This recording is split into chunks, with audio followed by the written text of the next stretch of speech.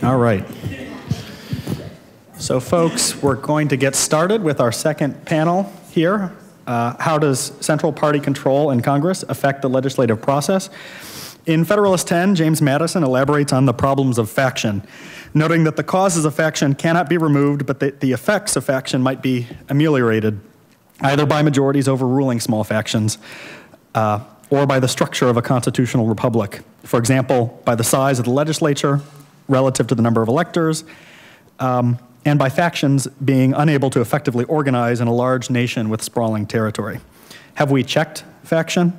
Many have lamented our two-party system, some asserting that the rise of parties perfectly destroys our constitutional system.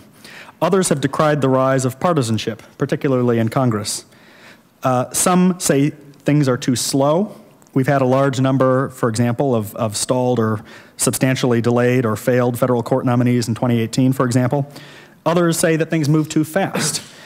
And where does party leadership fall into this? Why do rank-and-file members provide information and control to Senate leadership, for example, when 60 years ago the bread and butter of Senate committee chairman's power was what happens in committee stays in committee? What role does leadership play in keeping members chained to the fundraising conveyor belt, for example? So we're going to talk about a lot of different issues here, but we're so fortunate to have with us today three real experts on these issues, on the theory and practice of the legislative process and the role that party leadership plays in that.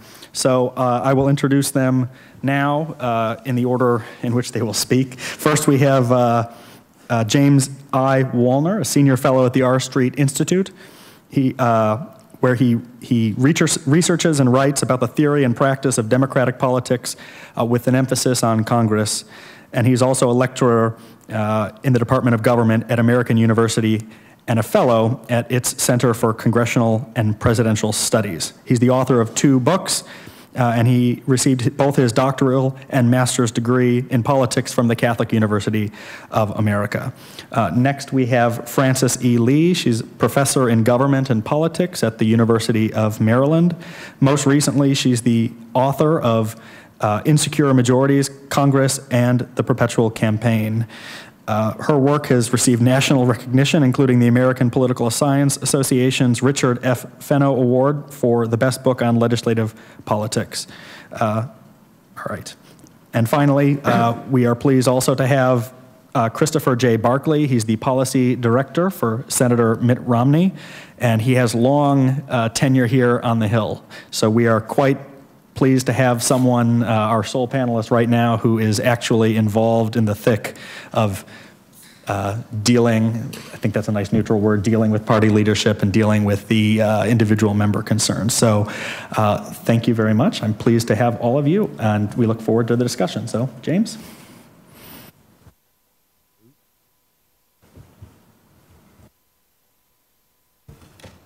And I'm talking. All right, here we go. Good morning. Thank you to the Gray Center, and thank you, Andrew. And it's a pleasure to be here, and this is a fabulous discussion and a wonderful panel that we just heard from as well, and I look forward to hearing from the one that comes next.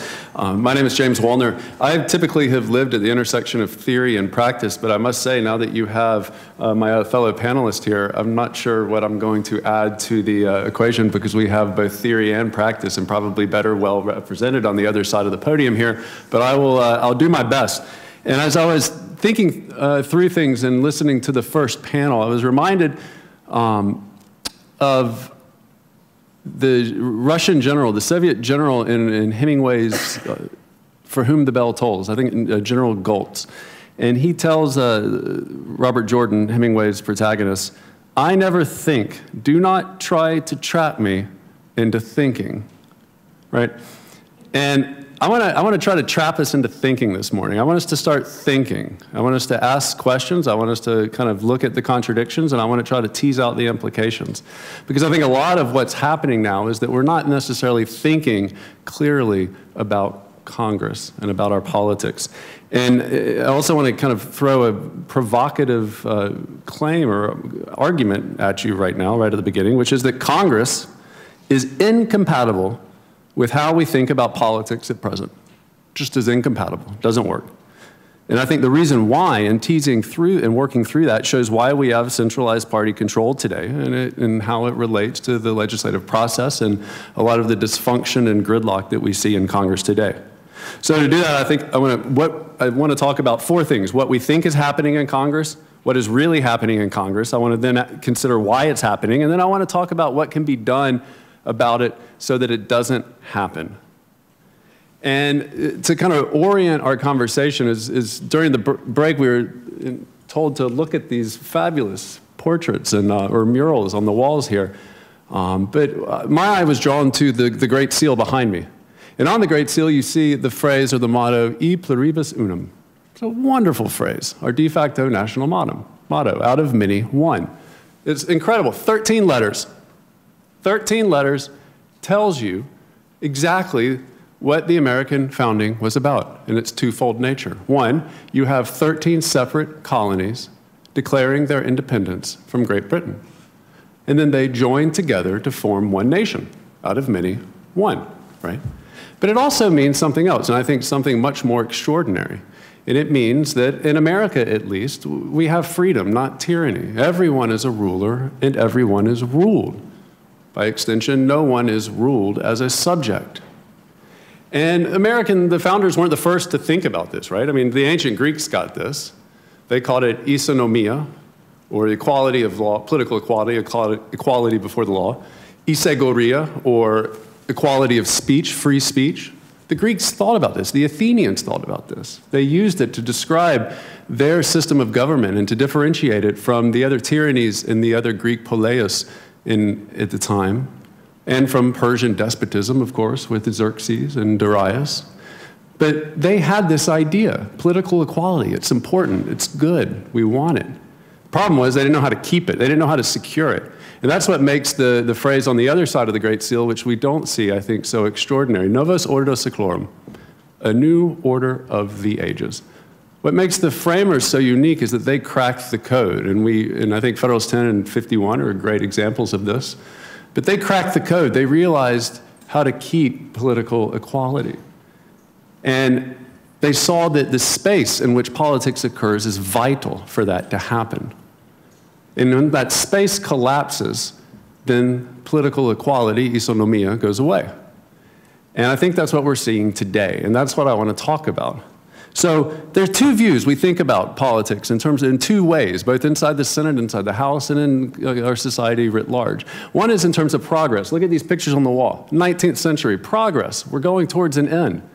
It's rectilinear. You got a railroad over here with a bunch of Greek gods. I mean, it's two very bizarre things juxtaposed with one another. The inevitability of progress, of knowledge, the application of expertise to solve society's ills. That's how we think about it. I don't care if you're a conservative or a liberal, a socialist or a libertarian. It doesn't make any difference. We think about politics today in terms of means and ends, in terms of Congress is a place where you go to build widgets, where you go to realize truth. And that's basically, I mean, that's the kind of common thread, right? And I'll talk about the implications of that in a second. But that's not how the framers thought about it. Remember, they thought about it in terms of space. They thought about it as the ancients did, in terms of forms of government. And when you think about it as a form of government, and you think about political equality and sustaining it as a form of government, you begin to think about the activities that go on inside those forms. The activity is important. It is crucial. And so when I think about Congress, I don't necessarily think about rules being good or bad, whether or not they hinder our action towards some preconceived outcome that I want, or whether they stop it, right? And you can look at the debate over the nuclear option these days on this basis, right? Republicans say Democrats are terrible for using the nuclear option. Then they turn around and use the nuclear option. They're not being hypocritical. They have a different end in mind. It was terrible for the Democrats to use it, and vice versa. Both sides think the same way about politics. That's the problem. But that's not the point. You have regular order. You have irregular order. There's no one way of doing things in Congress. It's going to change, and it always will. What matters is the activity. The underlying nature doesn't change. The activity is constant. But today we think about it in terms of progress, and today the activity gets in the way of progress. The uncertainty generated by the activity, the unpredictable nature of political activity when equals get together, right? You can't control it, that's bad, right? It makes progress more difficult. So we have a hard time relating to Congress. So let's think about political action here, right? And let's think about the structure of Congress and how it makes decisions in this context. So there's no one right way to structure or lead Congress. It changes. In the Senate, for instance, of the 1950s, Lyndon Johnson led Congress differently, led the Senate differently than Mike Mansfield led the Senate in the 1960s. It changed, right? It's not like you can come and like discern the one true way, and once you've got that knowledge, you can then impose it on the institution and it'll work. It's going to constantly react to its environment. So today we have strong, cohesive parties and strong leaders. That's the way we think of it. But they don't act that way. And that's the interesting thing, right? We think about it in means and ends, we miss this. But if we think about it as an institution where action occurs, the question immediately becomes, why aren't the parties acting like we think they should, right? Acknowledging this makes it easier, I think, to understand why we have centralized control, right? And this makes sense. Usually we think of strong parties as arising out of agreement. You don't need parties if everybody agrees. You don't need strong leaders if everybody agrees. Parties arise, especially in Congress, to solve what we call the social choice problem. They arise because there's disagreement. And they have to deal with that disagreement in a way that emphasizes the agreement between partisans so that they can then form an effective, long coalition, right? So they can win more than they otherwise would win. Disagreement is why we have parties. And when parties disagree, they give power to leaders to keep the issues over which they disagree off the agenda. So that makes sense. So the first thing is we have this idea of strong parties today, but my argument is it's not because they agree on everything. In fact, it's because they disagree on everything. And then the question becomes, well, what's really happening, right? Why aren't they acting at all? Right? One answer is that they disagree, and I think that's part of it. But it's also because the way they think about politics has shifted, and this gets back to this idea of progress. One of Mitch McConnell, at least when I was here, one of his favorite sayings, he would always say it in lunch, winners win, losers lose. Winners win, losers lose. It's a tautology, right? I mean, like, yeah, I get it. But it's actually a very insightful kind of statement that opens us, gives us a way into the thinking right now in Congress. Winners win. What he means is people who win elections win policy. People who lose elections lose policy, right? Remember, if you think about progress, and Congress is a place where you build widgets, you then think of it as a production process, not a legislative process. And a production process is something you control. And you need to control the means of production to build the widget. So how do you do that? You win elections because the means of production are votes, they're members, they're gavels, committee chairs, fundraising dollars, go on down the line, right? So you have to win elections. Winners win. Winners shape policy. Policy is made in elections. It's not made in Congress. It's about progress. And to progress, you have to win. Well, that's problematic because you're divided, remember? Let's go back to this idea of why parties are divided. Why we have strong leaders, because they're divided. So we have this situation where even when you win, you lose because they never act. You're sitting around waiting, and you're waiting, and you're waiting, and Godot literally never shows up. The Republicans are going through this right now. They've been waiting for a better part of a decade. In the last 2 years, so far as I can tell, they just confirmed a bunch of judges, right? And so the question is, it doesn't act like what's actually happening. We have this irony of centralized control, but inaction, right? You control the means of production, but it's still not good enough. But that, I think, helps us understand why we have centralized party control today. So the question is, well, what can we be done? What can we do about this, right? We can't impose some sort of standard from the outside. That's not going to work. That would destroy political equality. But that's in line with progress, right? Let's figure out what the answer is, and then we'll set the rules, and everything will be great, and we'll all progress there rationally. But that's not what it's about. It's about an activity. It's about equals coming together to resolve their differences on the basis of equality at its very basic, in some form, about arguing, about persuasion. It's not about the application of expertise. And so if you change the rules and the structures, you're not going to change anything so long as we think about Congress in this way, so long as we think about politics in this way. We need to think about the space where politics occurs. That's important. We need to recognize that action generates conflict, and conflict is a good thing. Conflict makes compromise possible. Hannah Arendt, the political theorist, talks about the boundlessness of action.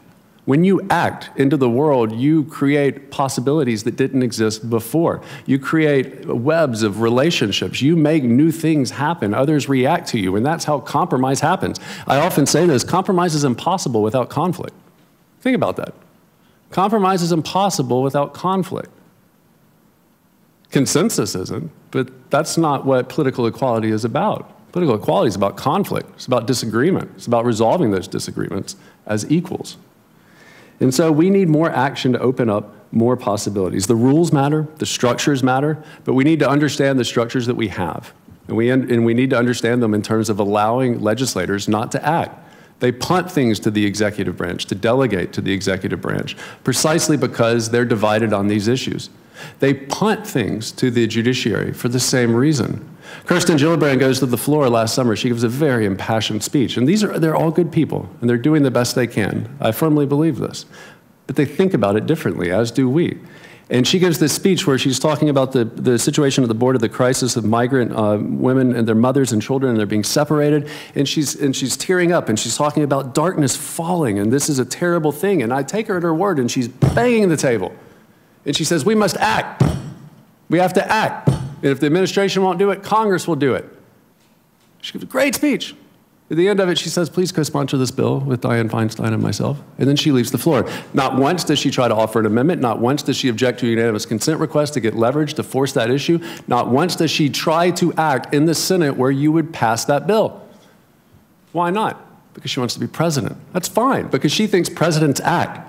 Winners win. Presidents act. You win elections. You don't win in the Senate. You don't do anything in the Senate. And so and that's the kind of environment in which we exist right now.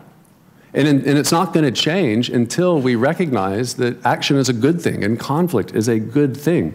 In kind of conclusion here, I don't want to go on too long, I'm reminded of another quote, John Adams in his defense of the Constitution of the United States. He says, it is action, not rest, that constitutes our pleasure. And then the last thing I want to say is to go back to Mike Mansfield, because if you think about it, the Senate of the 1960s, the 1960s in general, I mean, it was a terrible time, right? I mean, you have all of these protests, you have the Vietnam War, you have, all the way through the early 70s, you have assassinations, you have Kent State. I mean, think of the conflict. This place would just blow up on the spot. It couldn't deal with any of it, right? Somebody disagrees over what your favorite color is today, and it's like, we can't fund the government because there's a disagreement. We have no idea how to resolve it, right? This is a serious time. And Mike Mansfield comes into it, and he realizes that the trick to facilitate compromise is to let go, not to try to control it, to let people resolve that conflict. Because if they don't resolve it in Congress, where else are they going to resolve it? That's the reason why we have Congress, to fight, to vote, to disagree, to take votes, maybe to lose, to win, to try whatever it is they want to do, not to judge it according to some standard that we pick from the outside and impose on it. And he wants to give this speech, because nobody likes Mansfield at first, right?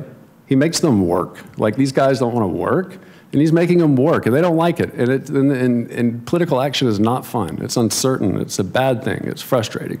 So they don't like it. And he gives this speech, but he was going to give it but then Kennedy was assassinated. And so he puts it in the record. He's too torn up to give it. And he says, it will be of no avail to install a time clock at the entrance to the chamber for senators to punch when they enter or leave the floor. So it's not a factory. You can't judge it by some preconceived standard that you're imposing on it and evaluating its output. The thing that matters is not the output, it's the action.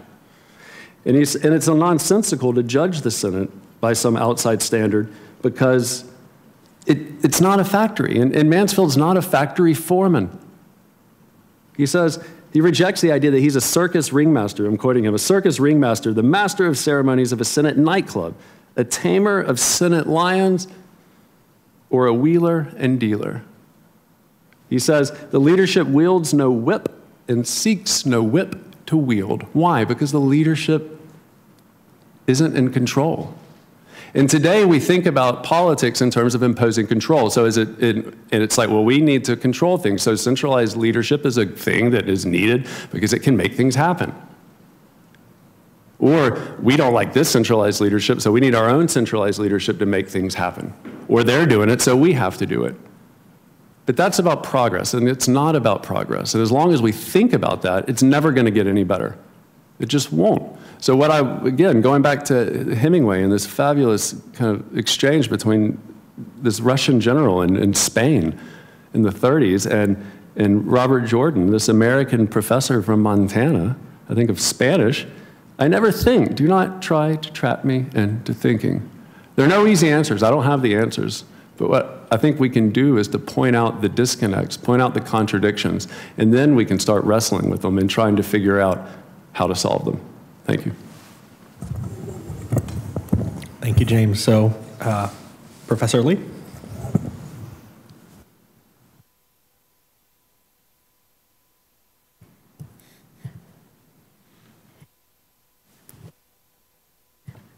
Is it working now? Okay. All right. I see there's a light, but it doesn't light up, so hard to tell. So thanks very much to Adam and to Andrew and to the Gray Center for organizing this conference and these super interesting panels, and for inviting me to participate. So the question for the panel today was, how does central party control in Congress affect the legislative process? And so I just want to start out by saying that there's no doubt that power in Congress is far more centralized in party leaders than it was in the 1980s and the 1990s, much less compared to the 1960s and 1970s, the comparison points that James was just drawing our attention to. Party leaders take a far more central role in negotiating legislation. Important legislation today is frequently negotiated in leadership offices behind closed doors. Work done in committee is regularly redone by leadership interventions in later stages. Committees are bypassed altogether on a regular basis. Examining patterns in news coverage over time, I found that journalists much more frequently turn to party leaders for comment on legislation compared to practices in the 1980s and 1990s, when committee chairs were more often the ones quoted in the news stories about congressional action.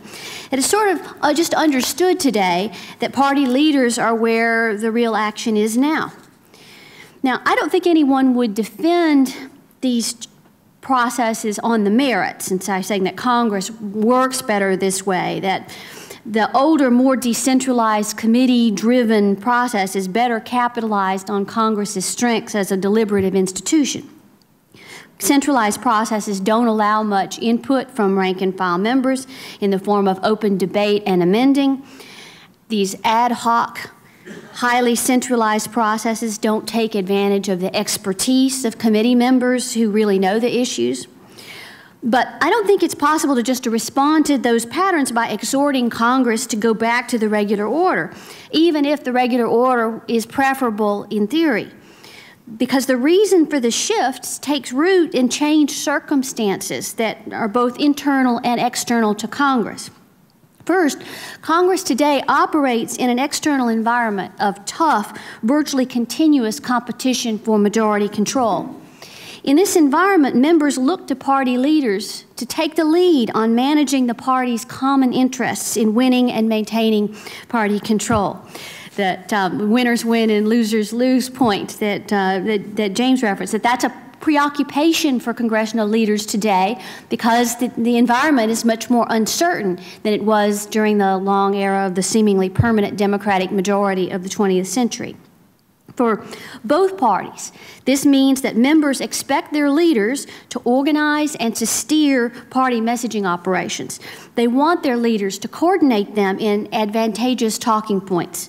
They expect leaders to set up roll call votes that will help the party put its opposition on the wrong side of public opinion. Both parties employ large teams of professional staff communicators whose job it is to help drive media coverage that's favorable to the party. For a majority party, these competitive electoral circumstances mean that leaders have strong incentive to suppress or keep off the floor agenda issues that divide the party internally. Leaders will tend to block legislation if it is opposed by significant elements within the majority party. This is true even for bipartisan legislation that could gain a chamber majority. This is not just a matter of the so-called Hastert rule, where leaders are expected not to move forward on issues where most of their party disapproves. In fact, that's a pretty low bar for leaders. party leaders tend to want to avoid issues that upset any significant bloc within their party, even if that bloc isn't actually a majority of the party. Leaders don't always succeed in doing this. Just in the last Congress, leaders moved forward on a highly divisive immigration debate due to minority party and presidential pressure to take it up, despite a lot of incentives not to proceed on that issue. They also advanced the First Step Act for enactment, even though a quarter of the majority party opposed it. But this pressure to avoid issues that divide the majority remains a real constraint. Looking inside the institution, leaders now operate in an internal environment where if they try to have an open process, it's exploited for partisan messaging. Committee markups and open floor proceedings create opportunities for obstructionists to throw a wrench in the works.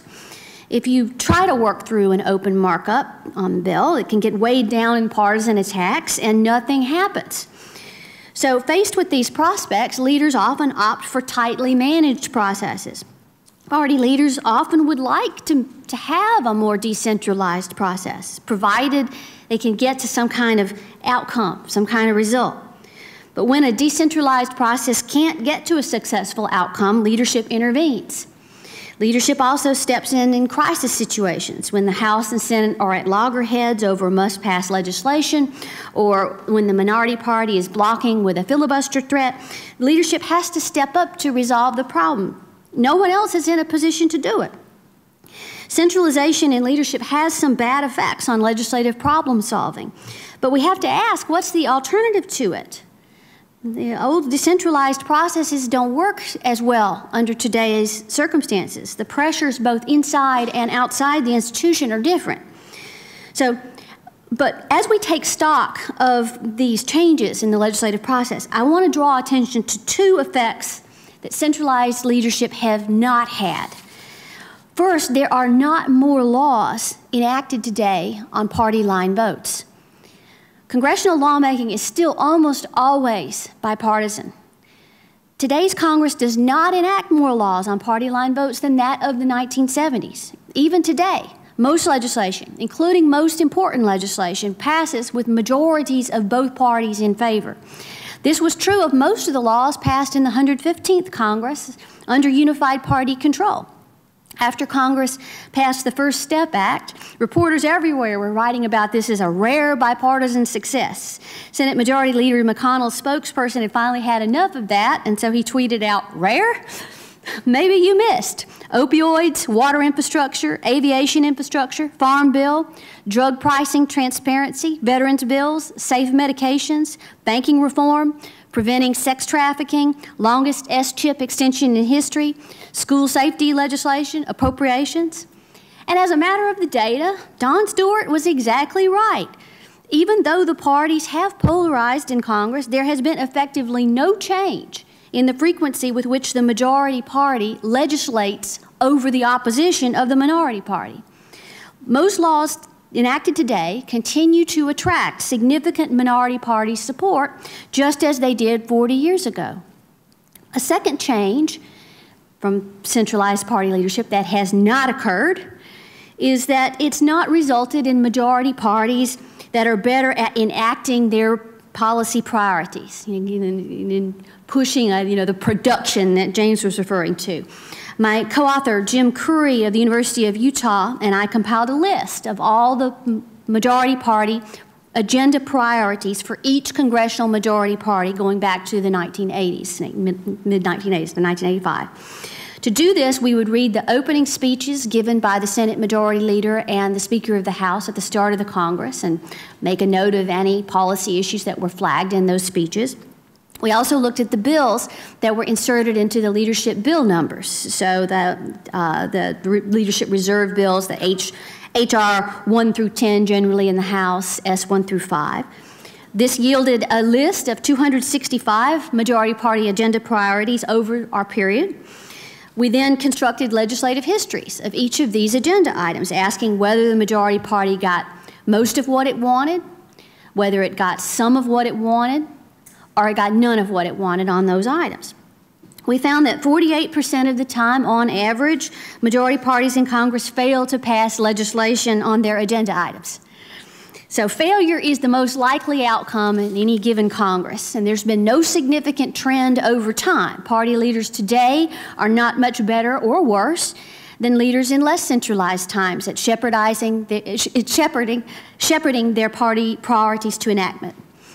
The second most likely outcome, that this is 30% of the time, so 48% of the time failure, 31% of the time on average over the period, is the majority party got some of what it wanted, but it had to compromise on key items in order to get the bill through. The least likely outcome, only 20% of the time, was a clear victory, where the majority party did most of what it set out to accomplish. Clear victories are more likely in unified government than in divided government, not surprisingly. But even in unified government, failure is more likely than a clear success. Our next question is, when looking at those cases where the majority party succeeded in either getting some or most of what it wanted, how did it do so? The answer to that question is that it's very unusual for a majority party to enact one of its agenda priorities over the opposition of the minority party in both chambers. The far more likely way a majority party succeeds on its agenda items, and this is almost 80% of the time, so out of 80% of majority party successes, are achieved with the support of a majority of the minority party in at least one chamber of Congress. Since 1985, we found only 12 majority party agenda items on which a congressional majority party got most of what it wanted, and did so over the objections of a majority of the minority party in both chambers of Congress and over the opposition of the minority leadership in both parties. So Obamacare and the Tax Cuts and Jobs Act from the last Congress are not the model for legislating even today. These are very rare. They were 2 of the 12 cases since 1985. So laws passed without significant, in fact, majority support from the minority party in at least one chamber rarely occur even today. So we still have a compromise-inducing political system, one that in most all cases requires bipartisanship for success. It's particularly true under contemporary conditions where the two parties are evenly matched in electoral strength and therefore have to share in power. Bipartisanship is how things get done in American politics today, just as it was in the past. In most cases, the alternative to bipartisanship is just gridlock. The centralization in leaders hasn't changed that. So the political incentives make bipartisanship really difficult, much harder to achieve, but it's just as necessary for legislative success as it previously was. Thank you. And last we have Chris Barkley from Senator Romney's office. All right. Thanks a lot. Appreciate the Gray Center for inviting me. I also thank Adam and Andrew for navigating this panel for us. And it's a treat to be up here with James and Francis. I'm taking a little bit of a different approach. I still work here on the Hill. So I know that James and I were colleagues here on the Hill for a long time, so he probably has a lot of the same experiences as me. But wanted to kind of share a little bit, because I've worked in a bunch of different positions here on the Hill. Been fortunate to work in the House and the Senate, in members' personal offices, in committees, and most recently in a leadership office here in the Senate. Current job puts me in the role of overseeing Mitt Romney's policy office, or policy team. But just prior to this, I was the policy director for what is called the Senate Republican Policy Committee, or RPC. You might not know RPC, but it's the 4th ranking leadership office here in the Senate on the Republican side, and its basic job is to help educate members and staff about what's going on here in the Senate and help them provide information to their teams. I guess I should add before I say anything that anything I say today is my own thoughts and not Mitt Romney's thoughts, but I don't think I'll say anything overly controversial. So the question asks, how does centralized party control affect the legislative process?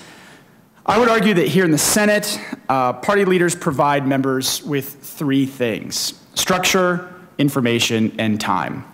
And these are things that they value highly, and party leaders provide these to the members, and this it explains at least a non-exhaustive list of some of the big things that party leaders provide that members want, and sort of why we see what we see today. So whether or not these produce the right kind of legislative outcomes, I'll let the bigger brains on the panel navigate through that, and I'll just kind of provide my experience, what it's like working here in the Senate, and a lot of it focused on my time in leadership. So let's start with structure. Probably goes without saying, senators are busy people. Everybody's busy, but the source of a senator's busyness is really having a foot in two worlds always at one time, one here in DC and one back at home. And it seems like no matter where a senator is at any given time, they're very urgently feeling like they need to get back to where they just were. So, you know, they need to be constantly on airplanes, and that is just the life of an elected official here in the Senate. So keeping track of their time requires every senator to hire at least one scheduler, sometimes two or three. It's a pretty big job, and the requests for meetings are endless. And saying yes to even a fraction of them would occupy literally every second of every day. And that's before any of the real work that comes with being a senator: committee meetings, writing bills, debating legislation, not to mention campaigning, raising money, and meeting with constituents. So let me give you one of my favorite snapshots in the life of a busy senator, as it was told to me by a friend who worked on the Democratic side of the aisle some years ago. During a vote a number of years back, the late Senator Frank Lautenberg found former Senator Ted Kennedy on the floor to talk about a bill, and he pulled out a pocket card, probably like this. I'm sorry about that. Members like to carry these pocket cards around. They feel very good if they hand a pocket card to another member on the floor and explain what they're doing. And so he held this, Senator Lautenberg came up and held this up to Ted Kennedy. He said, I'm supposed to say these things to you. And Ted Kennedy, realizing he also had a pocket card, pulled out his pocket card, handed it to Lautenberg and said, I'm supposed to say these things to you. And so they exchanged cards and resumed chatting about whatever it was that had brought them together in the first place. And so, you know, it was just a good reminder that they're busy. They're trying to get things done, and with so much on their plates, they crave structure and order. It's otherwise a very chaotic place to be here in the Senate, and so party leaders give them that on both sides, and it's a real service to members that they value very highly. The average senator's work week looks something like this. On Monday evening at 5:30, they head down to the Senate floor for what's known as the comeback vote. Traditionally, it's a non-controversial vote meant to get everybody back into town and see who's here. It gets set up the prior Thursday by the majority and the minority leaders, often by unanimous consent. This is not something that is pre-checked with all the other members, but it's something that they arrange so that it sets up the next week. Tuesday morning, maybe around 11:30, they vote again, head to the party lunches, which start at 1 and go to about 2:15. The lunch on Tuesday is run by the chairman of the Republican Policy Committee, which is where I used to work. So that's a member of leadership.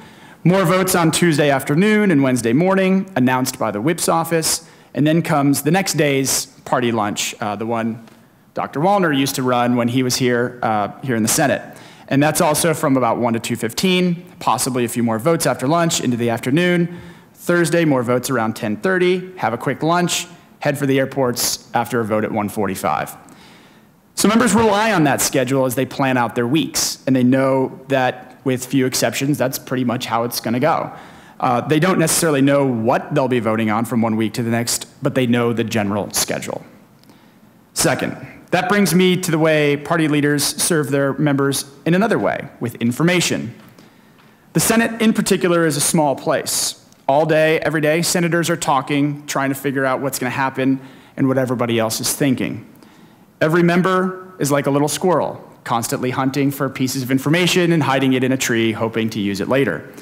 But good information is hard to come by, and so those who have it are endowed with a certain amount of institutional power. There's no better source of information than the 4 leadership offices, and really, the majority leader's office is the richest source of information of it all. What do these offices know that the other members don't necessarily know? The timing of votes, the subject of votes, the whip count, the private concerns of other members, special communications from the White House, what the other party is saying in private. In short, a lot of really helpful stuff. Leadership shares that information with members in a number of ways. One is at the party lunches that I just mentioned. At the Tuesday lunch, the majority leader will go first and give everybody a game plan for the week, probably 3 or 4 minutes. It's often one of the most important small segments of time in the entire week for a lot of members to know what's coming up next. Next comes a report from the whip, the conference chair, the policy chair, the vice chairman of the conference, and the head of the National Republican Senate Committee. Something similar happens at the lunch on Wednesday. Another way, information is given by leadership staff to the staffs of every office. And this is part of the process I was more firmly part of when I was at RPC. On the Republican side, which I can speak to from experience, the week starts out with a lot of meetings. There are separate meetings every Monday for staff directors of each committee, the legislative directors, the chiefs of staffs, and the communications directors, all hosted by leadership offices. Throughout the week, leadership provides other services as well. RPC will send out policy papers for legislative staffs. The conference, which is a messaging operation, will send out messaging advice to communications directors. And the majority leader's office sends out hotline notifications to every office. If you don't know what these are, they let people know what bills and resolutions members want to pass, often seeking to do so by unanimous consent after having been cleared through a committee. So all of this information filters back up to the members, who are not only told about what will be voted on, but also given detailed background information on every bill, amendment, and nomination that is about to hit the floor.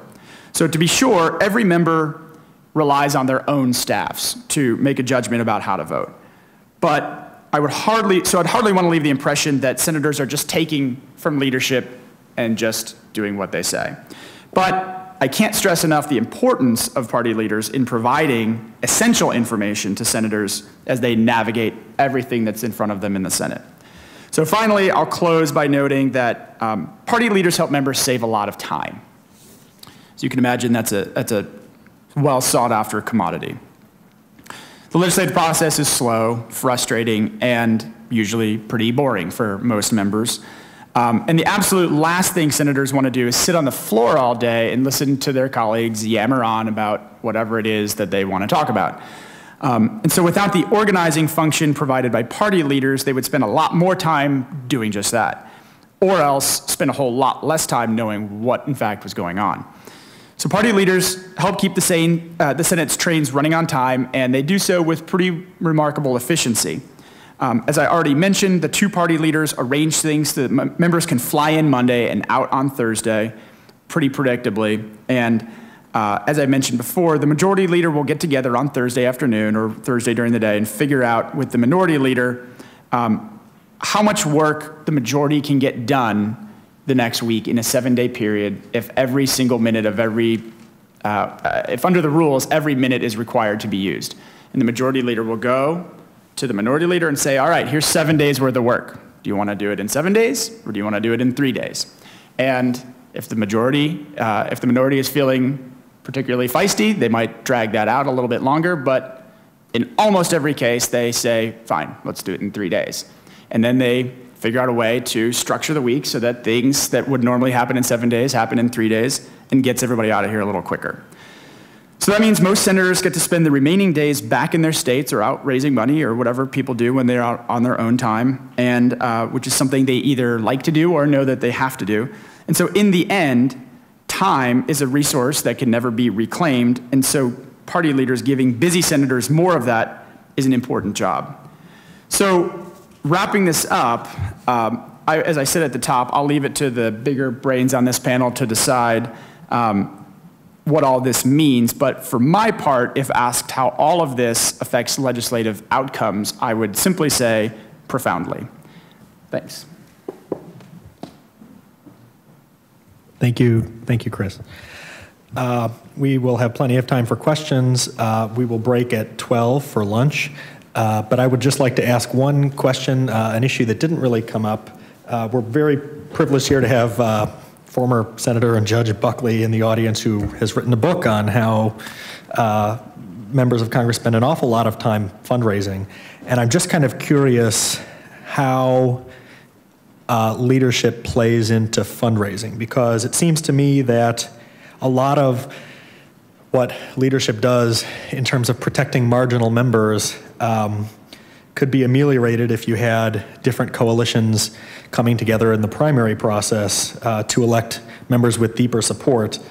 And it seems like, we know that marginal races are the ones where more money is spent. And so presumably they're the ones where leadership has the most role in selecting who the candidate for the party is. Throwing their weight behind someone and offering money early is probably very helpful.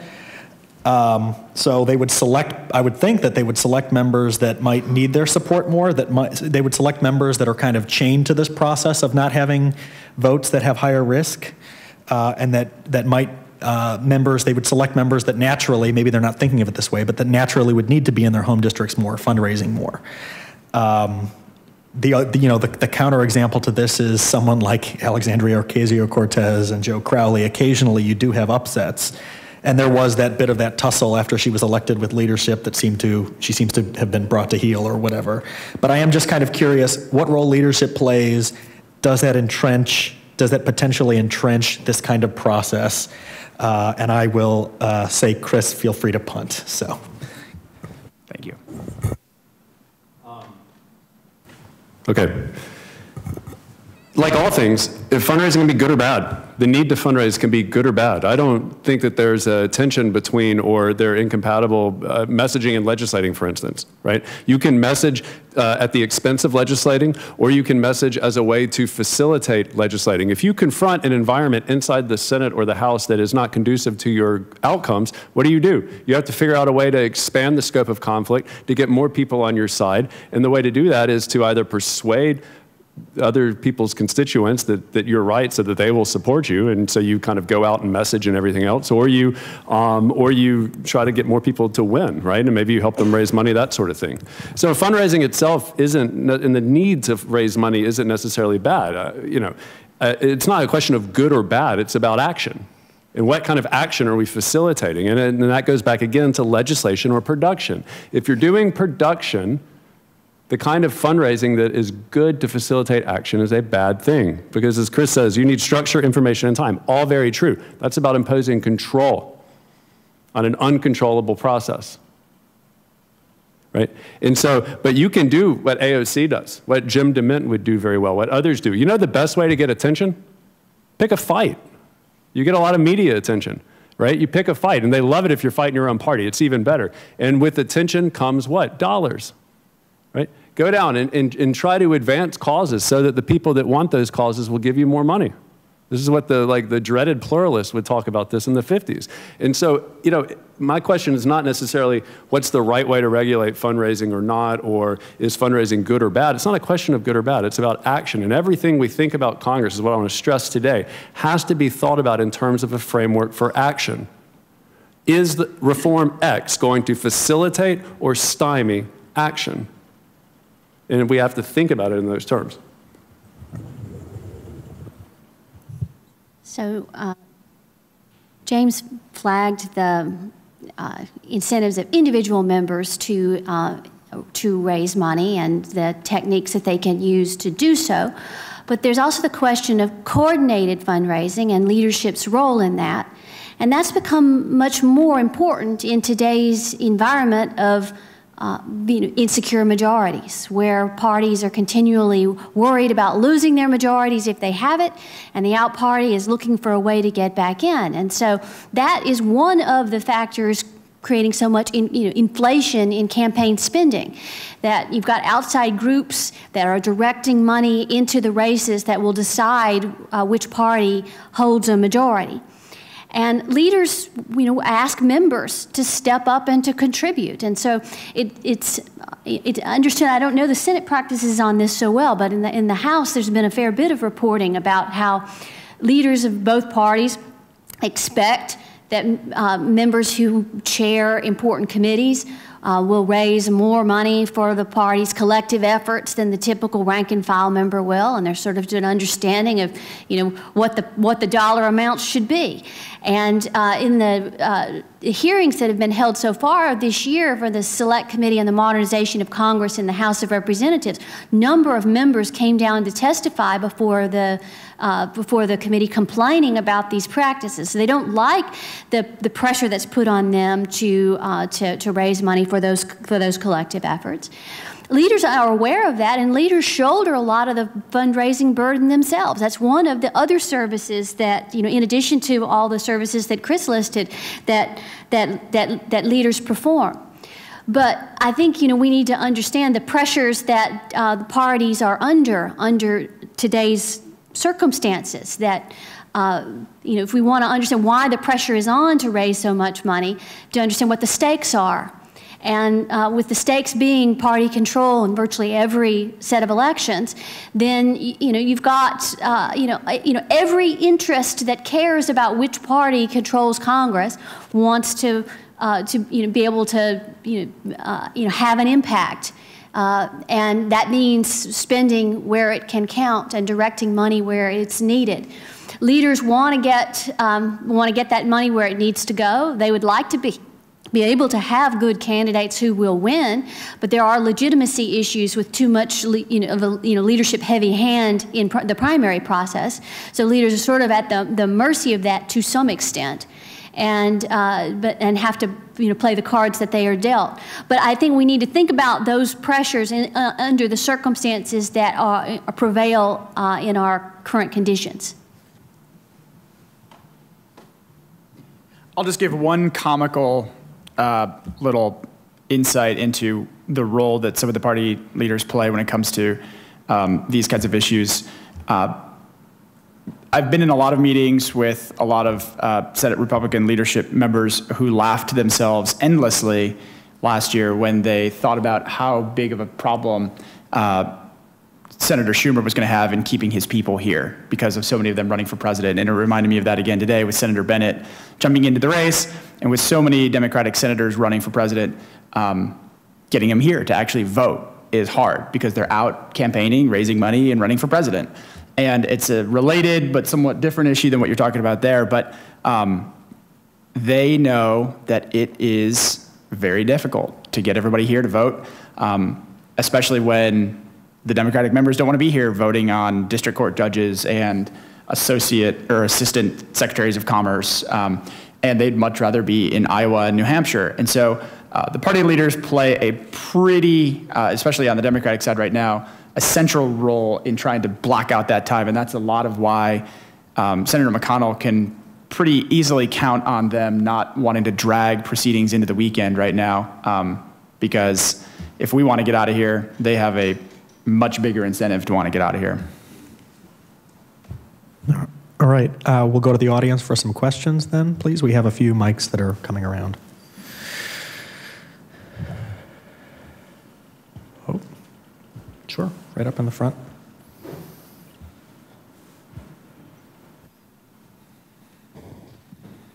Elaine Middleman, this is just a really simple question. When you talk about scheduling votes, why is it that they have to be physically present and they can't do voting when they're out in Iowa or something? Is there like a law that says that, or is it just something? It's in Senate rules right now, and that they have to be physically present to vote. And I think that probably is pretty good practice generally, just to keep them here and talking about things in person. But yeah, that's a Senate rule.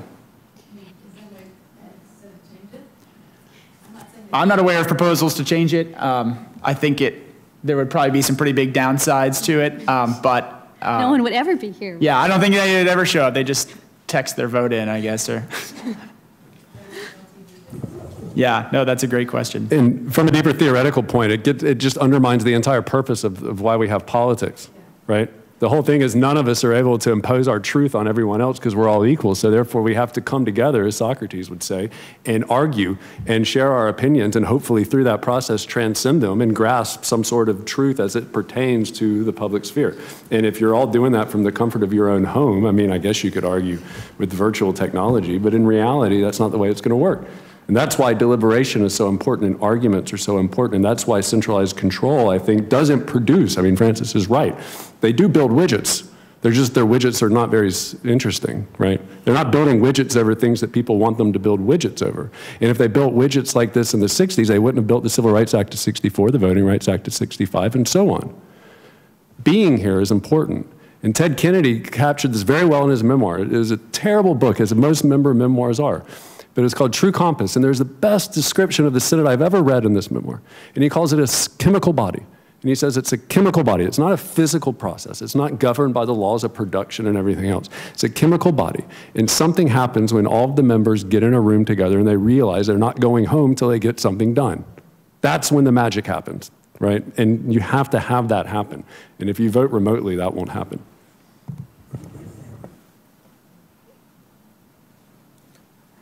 Part of why I asked that today was when I was walking over here, I was thinking about Senator McCain when he went, and that's going to be played forever probably. And I mean, I can't speak for Senator McCain, but I'm sure he knew that his gesture, the way he did it, was very, photogenic and would be memorable. And obviously, if he was in Iowa or Arizona or something voting online, that wouldn't have happened. So. I was on the floor during that, and it was 3:30 in the morning, so I think everybody in the room was pretty delirious.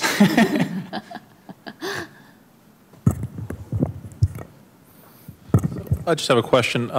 Based on Chris's framework, where he said Central Party leadership basically provides three things to the members. That's right. It was information, structure, and time, and of course, sort of along in there also is financial resources and messaging resources, right? Communications. Well, just sort of situating it in the current moment where you have this unsettling of some of the traditional political coalitions within parties. It's just this, especially as we head into the next presidential primaries, just a slight unsettling of what we used to take for granted within the parties. And also just the increasing power of outside organizations like super PACs and the ability of Twitter and Facebook and so on to allow individual members to become much better at messaging outside of all this. So taking all that change together, I'm just curious for the other two panels, panelists, James and Francis, what do you see going forward?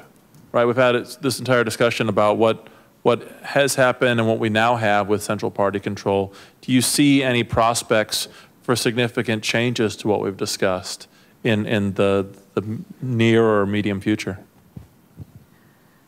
Well, changes have to come from members being dissatisfied. That, the dissatisfaction in the broad public with congressional performance would only drive change internal to Congress if members of Congress agreed with that sort of public verdict or believed that change, internal changes would help. We really rely on their perceptions. My sense is that members are pretty satisfied with the internal operations of the body. That's especially true in the Senate.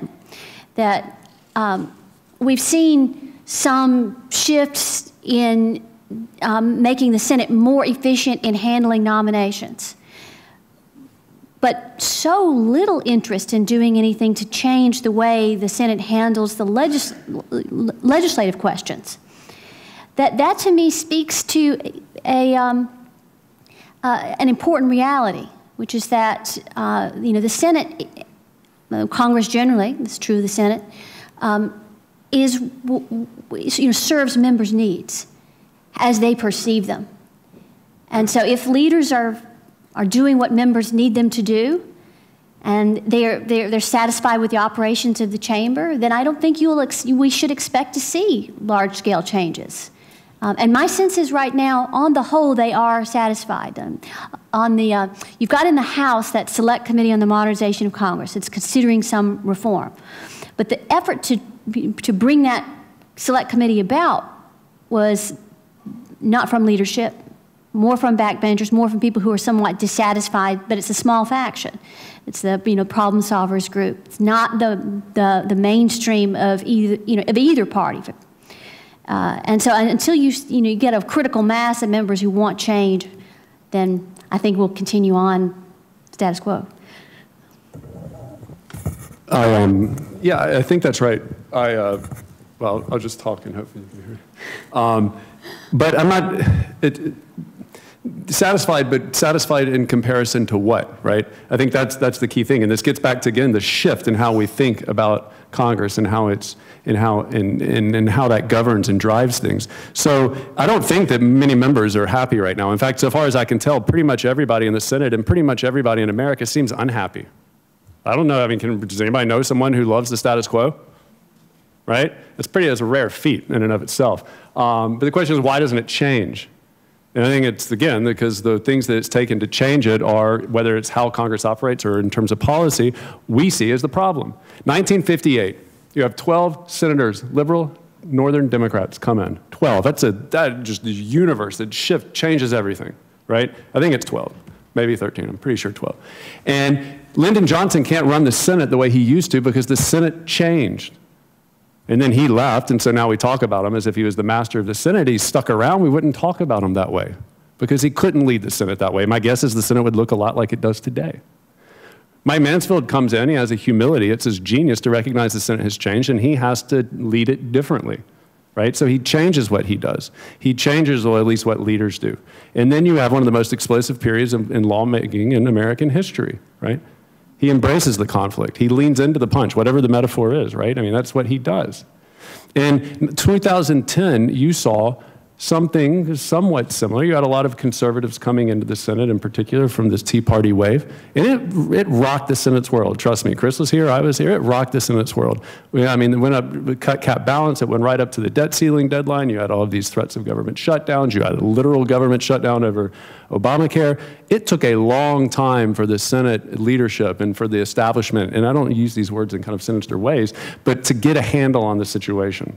Several years. And I think what's really telling is between 2010 and 2016, there was a really big fight in the Republican Party and in the Democratic Party within the Senate, and in the House to a lesser extent.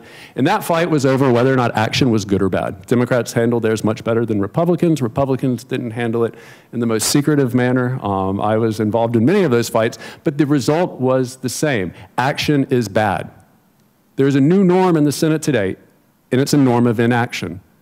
The leadership won that. Members now, rank and file, all the way down, think that if you act, then you're going to undermine your ability, as Francis said, to win elections, and you have to win elections to win policy. The problem is they don't even agree on policy. So it's like, what's the point? But nobody wants to do that because they're like that Soviet general who sits around saying, do not trap me into thinking. It's uncomfortable. I don't want to do that. Winners win. They don't think. Go right here in the middle to. Oh. There we go. I'm James Buckley. About 40-odd years ago, I was in the Senate, and I'm just standing up and not to ask any questions and so forth, just to make an observation. Everything you have talked about is totally strange to my experience. The work of the Senate was scheduled 5 days a week, and there was enough work left over that you went home, which was in Washington, D.C., with a full briefcase trying to keep up with the work that's going to face you the next week. We